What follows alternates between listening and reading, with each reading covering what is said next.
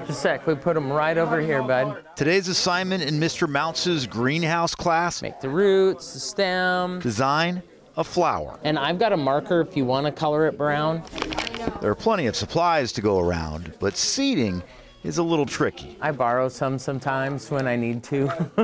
This class has 39 students, the largest and most crowded classroom in the entire district. It definitely has created some challenges. I feel bad. There's, kids that may have their hand up for 7, 8, 10 minutes just waiting, for me to get around the classroom to answer everyone's questions. Everyone is, Mr. Mounce, Mr. Mounce, Mr. Mounce. Senior Emmy Hootman liked the class better last year when there were around 25 students. It's a really hands-on class, and a lot of that requires Mr. Mounce to be with us, helping us hands-on, because there's so much stuff we do. More crowding is just one impact of this year's $15 million in budget cuts. 100 employees were laid off, including around 40 teachers.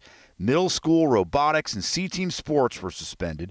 Student athletes now have to find their own rides to away games, and student fees increased, while the district reduced or eliminated band and theater events. Many of the cuts that we've had to make, people have been surprised. Superintendent Chris Wood says the district had no option after voters rejected 2 levies earlier this year.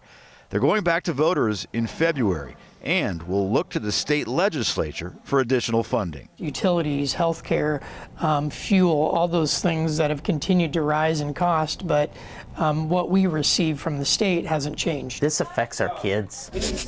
Back in greenhouse class, we're just going to have to be creative and know that our roots are going to be multiple colors. Mr. Mounce says he'll make it work, but 1 week in, it's already proven to be a challenge. I think you're supposed to connect with your teachers more, and it's hard when you can't do that because there's 40 kids in a class. Drew Mickelson, King 5 News.